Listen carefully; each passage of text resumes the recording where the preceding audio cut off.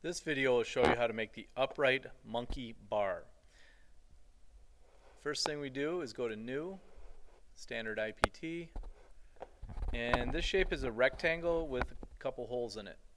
So we're going to draw the rectangle the way it looks on the drawings, vertically. We're going to dimension that. So right click, dimension, click on the line, drag it out. And the overall dimension of this is 90 inches. So type 90. Click front on the view cube, and the width, click the bottom line here, is going to be 6 inches. Now from this point we need to put our holes in here, and I'm just zooming on the bottom because they come from the bottom to the top.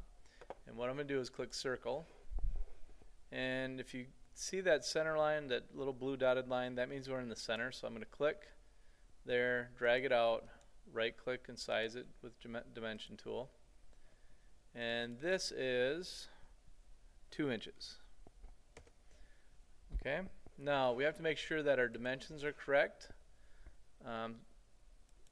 So if we go over to the point to the center, that's 3 inches, and it should be if you did that on the line, if the line showed up.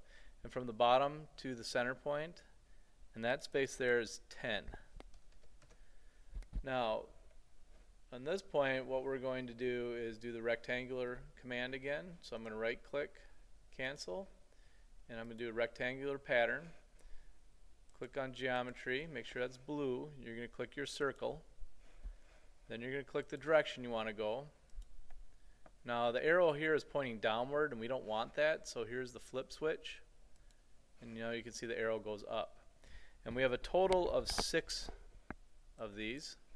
So where the 2 is, we're going to change that to 6. And the spacing is 10. So we got to change the 1 to 10. And we click OK. Now you'll notice that the circles do not go all the way up. There's some space at the top, and there should be 30 inches from here to the top. You don't have to dimension that, but that's what it should end up being. Last thing we need to do is finish your sketch, extrude it.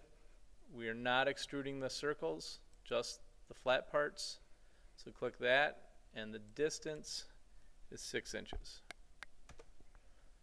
And again, if you want to, you can change the color by clicking this default pattern here. Save that as upright monkey bar.